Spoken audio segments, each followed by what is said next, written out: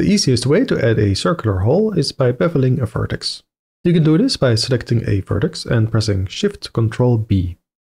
Then scroll the mouse wheel up to add more segments. To make it perfectly round, use Look Tool's Circle. Then you can extrude it inwards.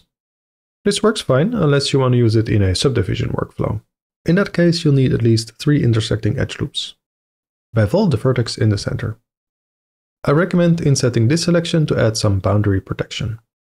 Then extrude inwards. Connect these vertices by selecting them and pressing J to get all quad topology. Crease or bevel the edges that you want to keep sharp.